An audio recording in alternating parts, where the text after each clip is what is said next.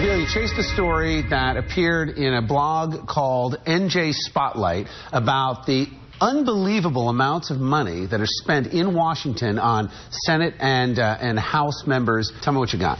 If you've ever wondered how our hard-earned taxpayer dollars are being spent in D.C., you definitely want to check out. There's two websites out there. There's the Sunlight Foundation, a nonprofit. They have this information on congressmen in New Jersey, how they're spending money in D.C. And the other website is the U.S. Senate website. It's the report of the Secretary of the Senate. Colleen O'Day of New Jersey Spotlight wrote a report on this, and she found that 13 House members from New Jersey had spent about $15 million over the past year.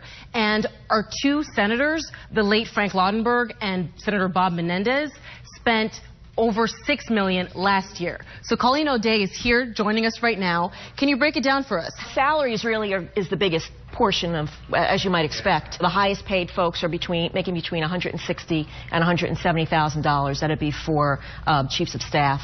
But there's also legislative directors. There's state directors. There's a lot of folks on staff. But then beyond that, there's really a lot of money going for rent, parking. One district office is spending almost $1,000 a month in parking, in addition to about $6,000 a month in rent.